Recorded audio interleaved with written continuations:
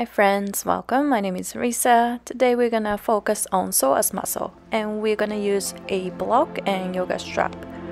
Psoas is really important because it's connected to the upper body, to the lower body. If your psoas is tight and weak, it might create poor posture and lower back pain. So we're gonna focus on that today. You can lie down on the back, bend your knees, plant your feet, and then bring your hands on your hips. We're just gonna move our pelvic floor forward and back a few times. So you're not gonna be using your back muscle or core to do this, just tilting your pelvis forward and back, which is creating some lower back arch. And when you exhale, tilt your pelvis forward, which tucking the tailbone in, so you're bringing the tailbone close to the belly. And then when you inhale, arching the lower back, pressing the tailbone towards the floor. And when you exhale again, bring your pubic bone and the belly button closer. And repeat this movement.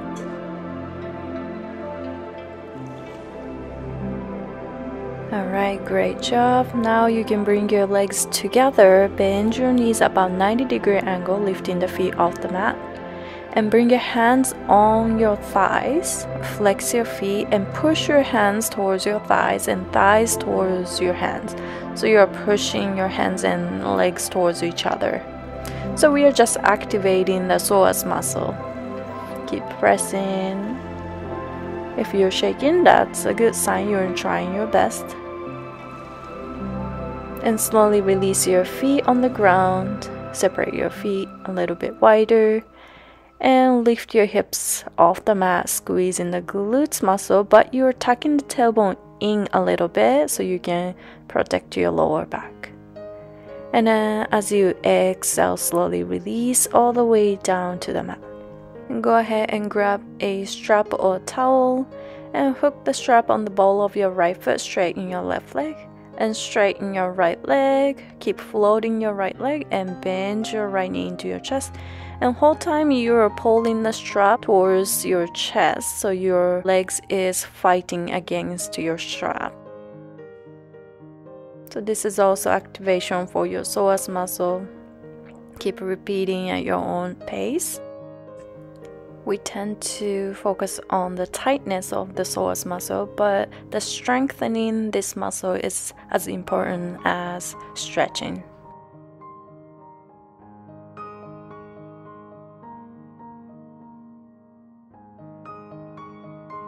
Make sure you're breathing in and out through your nose.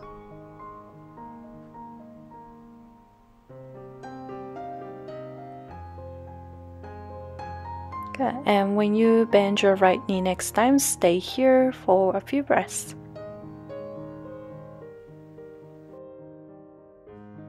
And slowly release your right leg and switch side. Hook the strap on the ball of your left foot. And same thing here, straighten your right leg, bend the knee into the chest and kick your leg forward.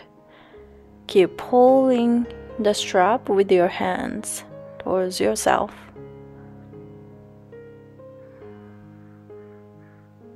You can adjust your hands position. You can push the lower back slightly towards the ground so you are not arching your back too much.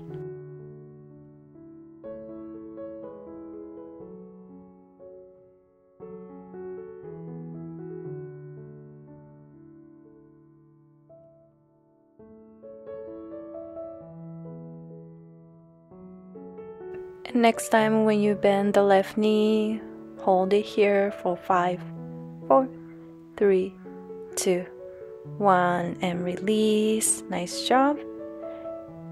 You can put your strap on the side and bend your knees.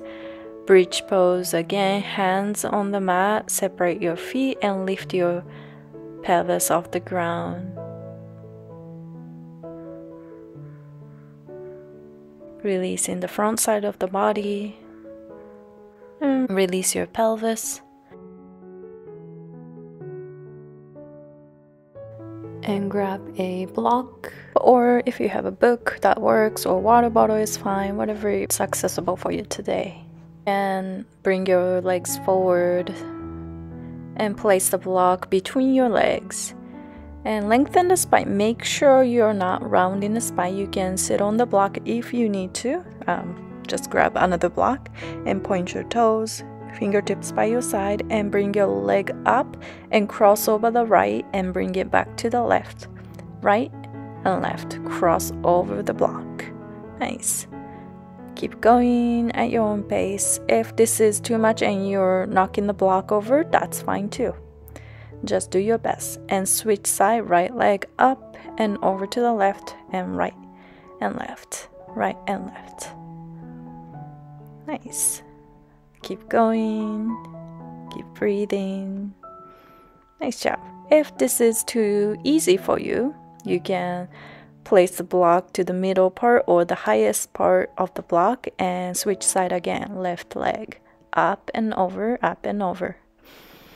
Nice.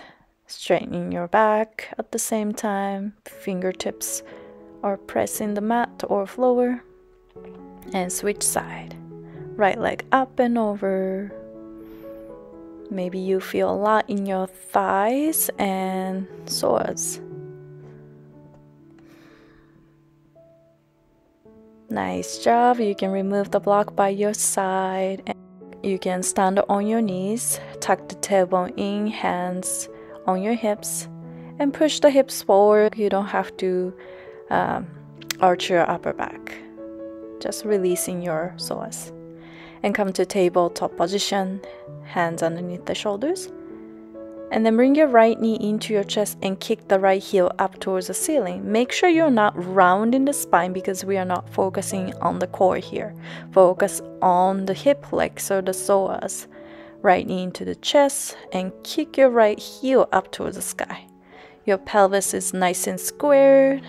Squeeze the knee into the belly and kick up. Knee into the chest. Again, straighten your back whole time. Nice. And when you kick your right leg up, you can try to reach your left hand to the back foot, to the right foot, and grab it. And keep kicking into your hand. Press your right palm away from the mat. And slowly release your right leg. And let's switch side. So left knee into the chest. Again, don't round your spine because we want to target the hip flexor. And then kick a left heel up. Squeeze your thigh towards the belly. And kick up. Knee into the chest. Kick up. Straighten your back. Keep pressing the palms away from the mat. Nice. Kick. And knee into the belly. Kick up. One more. Knee into the chest. Kick up. And stay here. And then maybe you can reach your right hand to your left foot and grab it from the inside or outside, doesn't matter, and kick up towards the ceiling. Now we are stretching the psoas muscle. And slowly release. You can lie down on your belly all the way down. And bring your right forearm in front of your chest, parallel to the top of the mat, and then bend your left knee towards the glutes. Left hand grab the left foot from the outside or inside. And then bring your heel closer to the outside of your left hip.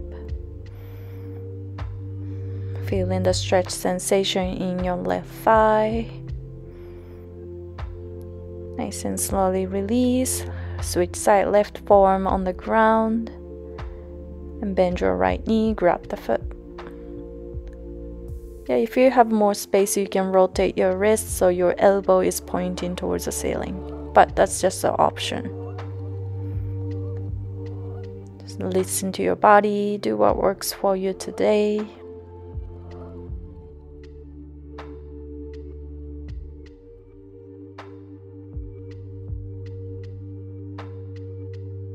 Great work, and slowly you can release your right leg. And Let's take chest pose. Relax your hips towards your heels, forehead down, reach your arms forward.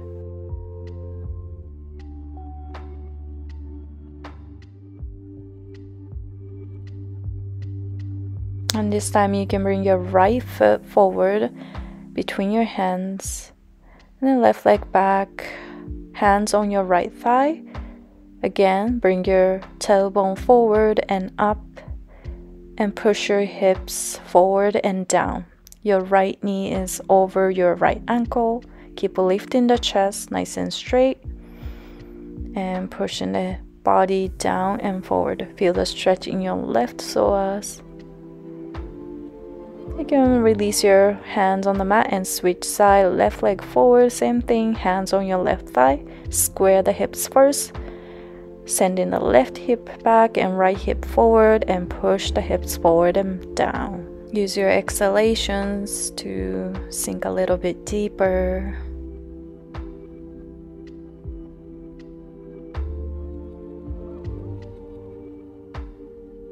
Hands on the mat, come to plank pose. And we're gonna do mountain climber. But again, try to straighten your back whole time and bring your right knee, left knee towards your tricep and run. Nice. Go as fast as you can. Again, try to not round your spine. Right, left, right, left. Keep going.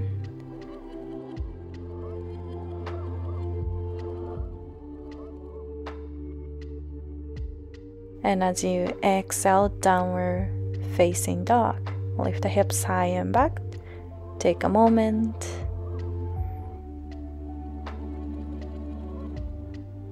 And walk your feet forward.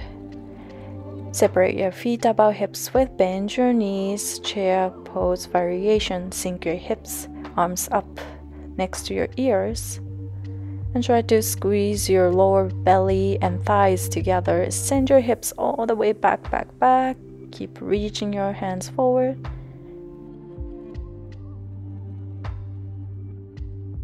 And as you inhale, stand up, and exhale, release your arms by your side. And we have dancer pose variation. Stand on your right leg, bend your left knee and heel towards glute, and grab your left foot from the inside, reach your right arm up, and start kick your left leg up towards the ceiling. And switch side. Left leg is gonna be the standing leg. Reach your left arm towards the sky and kick up. You don't have to go super deep. And slowly release. And you can come to a seat again. Lengthen the spine, bend your knees. And grab behind your thighs for boat pose. And again, belly and upper thighs closer. Shins about parallel to the ground. Reach your arms forward if you have more space. Feel free to straighten your arms, straighten your legs if you want more challenge. And as you exhale, slowly release your feet on the ground. And bend your left knee towards the glute, left heel next to your hip. Straighten your right leg. And you can bring your hands behind you. And if you don't feel any stretch sensation in your left thigh and psoas, you can go all the way down or halfway down. Try to eliminate the gap between your lower back and the mat. If you need more stretch, you can bring your right foot on your left thigh or knee and press the knee towards the ground. But again, make sure you're engaging the belly slightly so you're protecting your lower back. Relax into this posture. And gently, mindfully, you can release your left leg and switch side. You can come up and release and switch side, or you can stay lying down like I'm doing here. Again, there are many variations here. If you have any knee pain, you don't have to go all the way down at all. Just feel the stretch in the right leg, right thigh.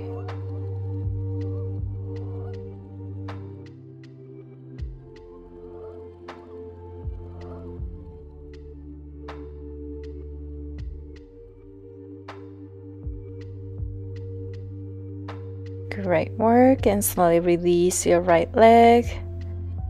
Nice job, everyone. So this is it for today. Thank you so much for joining today, and I am doing online live classes as well. It's for free, first 2 classes, so please check it out in the description. I will see you guys in the next video. Thank you.